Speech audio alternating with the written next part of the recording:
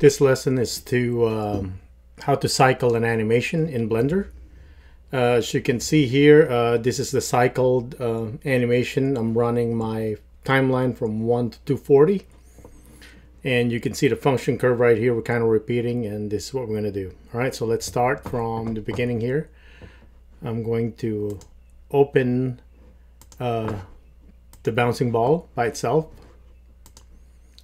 And this looks like it's actually bouncing if I play this. All right, and this is just a cycle using Playback Loop. All right, because I'm only viewing 1 to 24 frames. So as soon as it's done playing 24 frames, it goes back to 1. So if I extend this to, let's say, 240 for 10 seconds worth of animation, and as you can see right there, it stops after the first 24 frames. Makes sense, right? Because that's all we animated from the previous version. Okay, so how do we cycle it? It's actually pretty easy to cycle.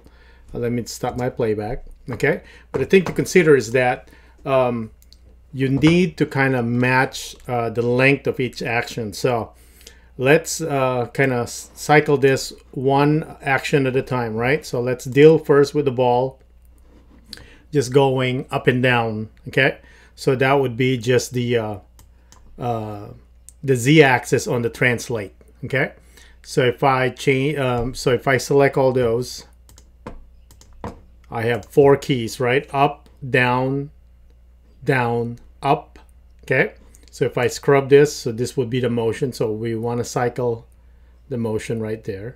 All right, once all those keys are selected, all you have to do is do Shift E to get animation interpolation. So let me oh, I don't have my screen cache yet, but Shift and then E as in Edward. Okay, I don't know where it's here now. There used to be the interpolation, but this is 292, so I could be just not looking at it where it's supposed to be. But Shift E, okay, you get your keyframe extrapolation.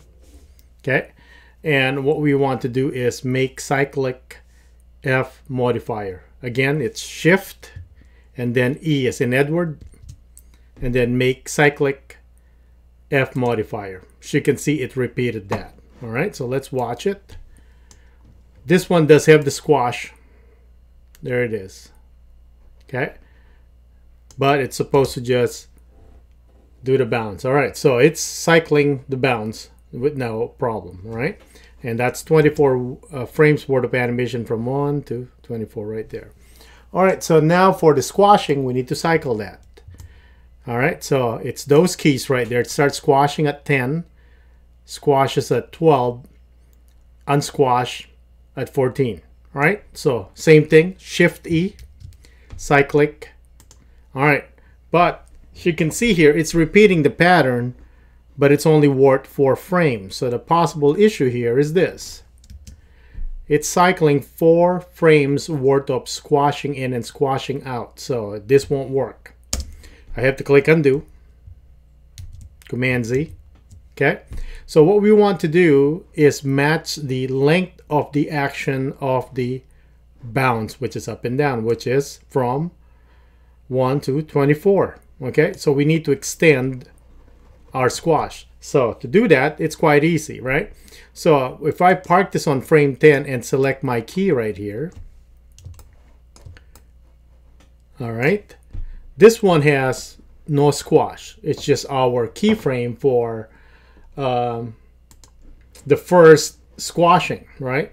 So if I Command C this to copy, or Control C if you're in Windows, go to your timeline, go to 1, and then Command V. So basically you just tell it, hey, do a no squash, but put it on 1 also. So from 1 to 10, there's nothing happening.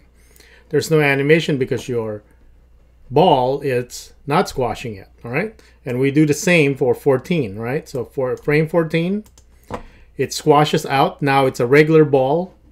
We want to copy that, Command C or Control C, then park this all the way to 24, Command V to paste it.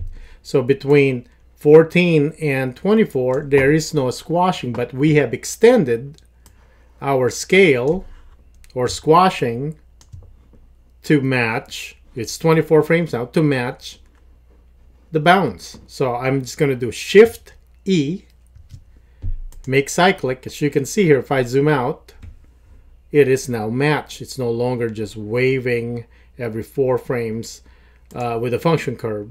Okay, so let's watch this now. And again, this is 1 to 24. This is not a play loop like before. So it's now cycling it. Okay, and again, all we did was Shift E, make cycle F modifier.